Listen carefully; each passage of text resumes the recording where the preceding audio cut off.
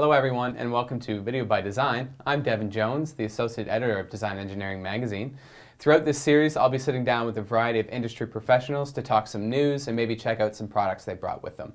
Today we're happy to have with us lead engineer Mark McCann from Myostat Motion Control. Working largely with automation components like integrated servo and stepper motors, Myostat has long been doing some interesting work with the Cool Muscle line of products. I'm sure we'll touch on those in just a bit. Mark, thanks so much for coming in today and chatting with us. It's a pleasure. All right, Mark, so we're meeting for the first time. What's the back-of-the-box bullet point list of the features of the EtherCAT integrated servo motor? Okay, so every standard EtherCAT motor is going to have an in and an out port. This allows you to get your daisy chaining going along and link those 200 axes together that you want. Right. On our particular motor, we also have an I/O port. We have an analog input, we've got some digital inputs, digital outputs that are all accessed through the EtherCAT, as well as can be set to statuses within the motor. Mm-hmm. We have our power coming in. Our power has separated control and drive power. Okay. So if you're in safety situations where you need to be able to, or you have to drop that drive power, you can, but you can still maintain control, which means you maintain position. Right. We also have the explicit ID. We've got dip switches, rotary dials here that can be set, so you can set up your explicit ID.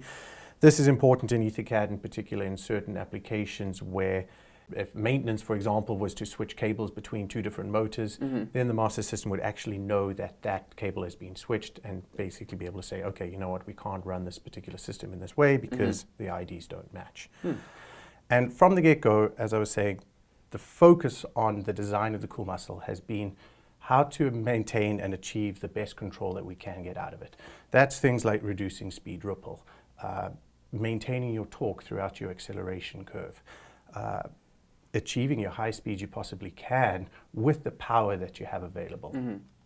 The design engineers for the Cool Muscle motor have really put a lot of effort into creating the best algorithms they can to achieve that type of motion. So we use an H-infinity controller, which is distinctly different to a PID controller. H-infinity by design is always trying to achieve stability. Okay. And what this does is it really assists the user, developer, designer in achieving stable control of their system, regardless of the inertia, the load, the accelerations that they need. So this gives the developer and designer confidence in their system, that it's simplified it, that it's going to be robust, and that it's going to last the life of their product. If I'm a customer coming to you saying, I want more out of my product, what are the advantages of using this versus the standard servo motor that I might be using? Firstly, there are definitely advantages to an integrated motor. You've got your driver, controller, encoder, all packaged into one. This simplifies wiring. It simplifies deployment in that there's less to worry about. You don't have to worry about matching your encoder or matching your driver to your controller or anything like that. It all just all packaged neatly for you, comes from the factory all set up, ready to go. The next step is the integrating of the EtherCAT. EtherCAT is a very robust high-speed protocol where it gives you a lot of flexibility in dynamic motion. You can update up to 100 axes in 10 kilohertz. That would be 100 microseconds each, just to sort of being able to change your motion, change your moving, dependent on different things that are going on within your machine. With EtherCAT, you're running your power, you're running your Ethernet cables, and on the integrated design in particular too, we also have, for example, our I/O right there. So if you've got an I/O point that you need to be accessing that is close to that particular axis, that will be wired directly into the motor and still access over the EtherCAT cable or over the EtherCAT protocol. So Mark, you brought with you this 3-axis pick-and-place robot, and it's certainly interesting running the EtherCAT integrated motor. What are some other interesting applications that this servo motor could work well with? So the versatility behind EtherCAT is really what opens it up to many different applications.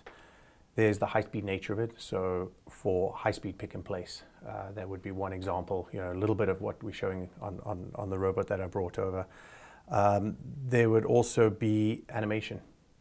With the dynamic motion that I mentioned earlier, where you can have, you're not just doing linear point-to-point moves. You can create really natural motion. So for animated figures, things like that, it can be very, very useful, especially, you've got multiple axes. And that also then comes down to that wiring also that we talked about, right? You can imagine it's little joints. You can just be running, simple cables through to these different joints that can get animated. Large systems in particular. Large systems where you have, a couple hundred axes. Well, fantastic. Thank you, Mark, so much for coming in. I appreciate you taking the time. And thank you to everyone for tuning in. You can find this video at our YouTube channel, Design Engineering Magazine, as well as on all our social media channels at Twitter, LinkedIn, and Facebook. We'll also have some additional white papers and literature about everything shown today in the link below, so please feel free to check those out as well.